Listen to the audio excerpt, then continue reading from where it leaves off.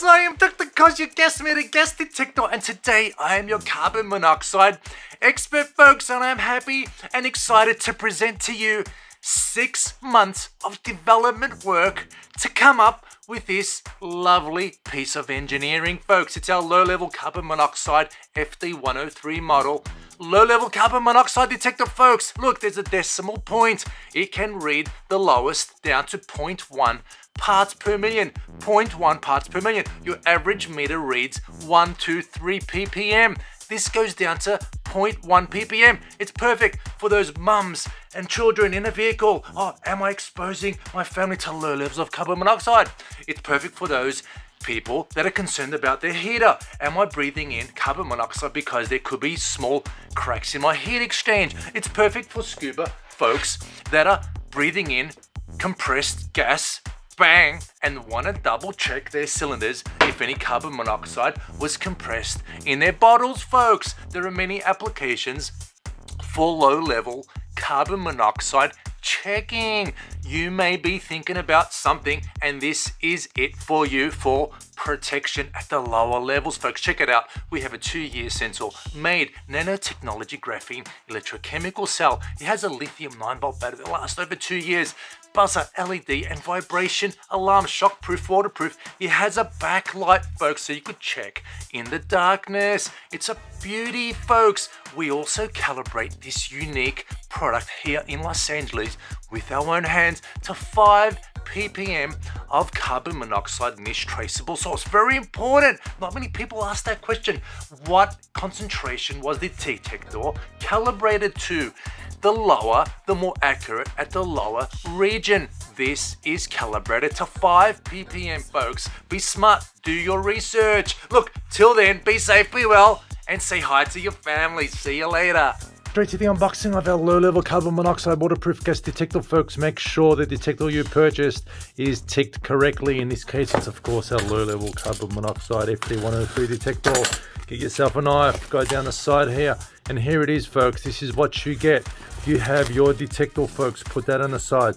Your strap, you could pop that on the detector anytime you like, and you have your calibration cap. We'll show you how that works.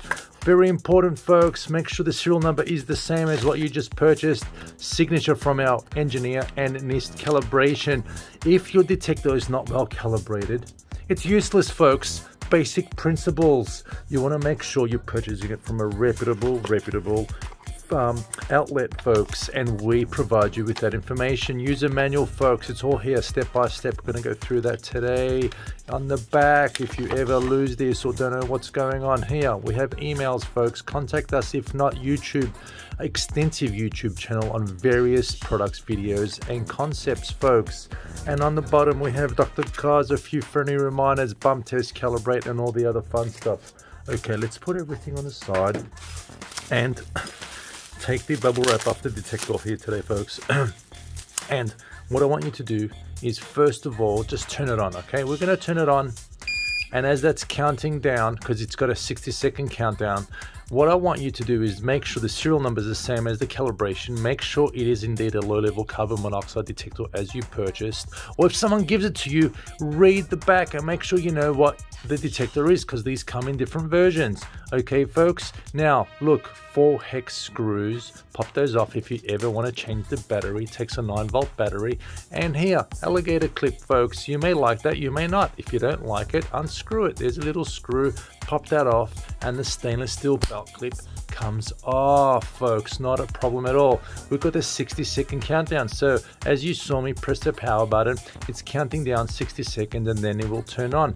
As that's happening, let's go through the physical attributes of this detector, folks. Here we have the orifice of the gas sensor, folks. That white thing you see is a waterproof membrane, so water doesn't get onto the sensor element. Menu button here, folks. LCD display, our power button, and on the other side here, folks, is our orifice for the buzzer, the audible buzzer, folks. And look at this black line that goes on the periphery of this detector.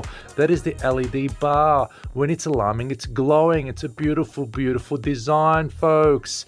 I love it. Look, rubber feel. It takes the shock drop. Waterproof, perfect for the outdoors, camping, RV, low level for your scuba. and other little leaks that you want to find. This is the guy you need, folks. Folks, let's get straight to the functionality of our low-level carbon monoxide detector, folks. Now, once you turn it on, the first thing you want to make sure is that it's reading 0.0. Now, it's not unusual for it to fluctuate a little bit and flicker 0.1, 0.2, okay? Now, before you take your measurement, you want to make sure that it's 0. And you do that by double pressing. It says Z. It's basically asking, is it 0? And you want to confirm by pressing down the M. And then you've confirmed it. Give it a few seconds and it's going to read normally, folks. Okay? Bang! Now it's reading and it's ready to take a measurement. Next question, Dr. Kaz, how do we change the alarm? Dr. Kaz, how do we calibrate? Let's do that right now. So what we want to do is hold down the M button and you want to put the password to go to the advanced menu. Password is 1, 2, 3, 4. Hold down. Every time you hold down and press a long M button, that means enter, okay? L, press again, is H. L is low alarm, H is high alarm. Default is 10 ppm and high alarm is 20 ppm. Press again, Z, we've already zeroed, and C means calibration. Yes, we do want to calibrate, so we hold down the menu and it's asking, is 5 ppm your calibration level? Well, in this case, it absolutely is, because we're using 5 ppm of carbon monoxide to calibrate this beauty, okay? Now this is our bottle and this is our regulator with our variable bar here, and we have the calibration cap attached using a silicone tubing. So go ahead and just mount that. You could see here, it's going to make sure that's mounted, make sure it's flush with the sensor hole, okay? Once I'm ready, I'm going to press the long menu button, M, and that's waiting now for gas. That's what it's reading, 0.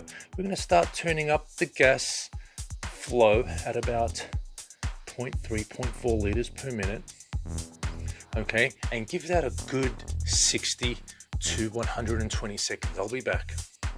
Okay, folks, it's been 60 seconds and the concentration has stabilized to 4.1 parts per million. We know, you know, there's 5 ppm being exposed. It's showing us 4.1. It's off by 0.9 ppm. So we're going to enter, hold down the M, and we're telling it that is 5 ppm. And that is what we need to calibrate to. And then it will enable that reading, and bang, now it's reading 5 ppm. It's accurate to this calibration NIST-traceable gas source, folks. Okay, that's the way we do it. The calibration is done and we take that off. We turn off the gas, and please do this in a ventilated space, folks. Anytime you're calibrating, take some basic safety precautions, okay, in a ventilated space so that the toxic gas is evacuated. Now, as you could see, because it's being exposed to fresh air, it's coming back to our 0 baseline. That's how we perform a 0 calibration. That's how we perform a span calibration, folks. It's quite straightforward. Now, as that's coming down, I will go back in the menu and I will also show you how to change the alarm levels, okay? So let's put 1, 2, 3. Some people are like, Dr. Kaz, how do we change the alarm level? So I want to make sure we have that for the record, and we do that step by step. Now, if I want to change the low level alarm, just hold down the M button. Now I could change the digits. You see that, folks, right? If I wanted to alarm at, let's say, at 7 ppm, I have to make the first digit 0, scroll through the second, the first digit 7, okay? And then I'm going to press, hold down the M to enter, and now my low level alarm is 7 parts per million. That's how we do it, folks. It's quite straightforward. Okay, now when you let that go, it'll come back to the instantaneous reading. See, it's going down now, folks, 0.1 ppm. Now, if it stabilizes and goes down to 0 and you leave it there for a few minutes, that's great. If it hovers at 0.1, you may need to 0 again, but in this case, because the humidity temperature is constant, it came back to our 0 baseline, and that's good news. Now I'm ready to take a measurement, folks. Okay, so you saw it, folks. It's the unboxing, calibration, 0 span, change of alarms demo of our FD103 low level carbon monoxide detector. Have a great day. See you soon.